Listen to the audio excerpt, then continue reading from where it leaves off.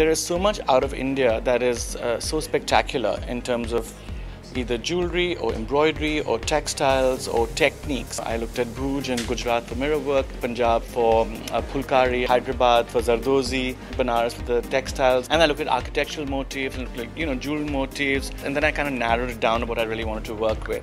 So this is sort of my take on the decorative arts of India. I absolutely loved that jacket that I did. Of course, if I was clever, I would make a mirror work lehenga, but no, I have to make a poncho with the trouser. You always see mirror work in that red and yellow and pink embroidery. I think it's nice to see it outside of its context, because it just it brings a whole different dimension to that.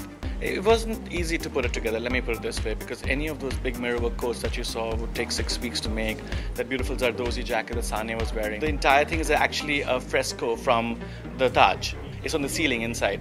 So, those things take time, but I haven't shown at Lakme for 5 or 6 years, so I wanted to do it justice. My dark circles are justified as well.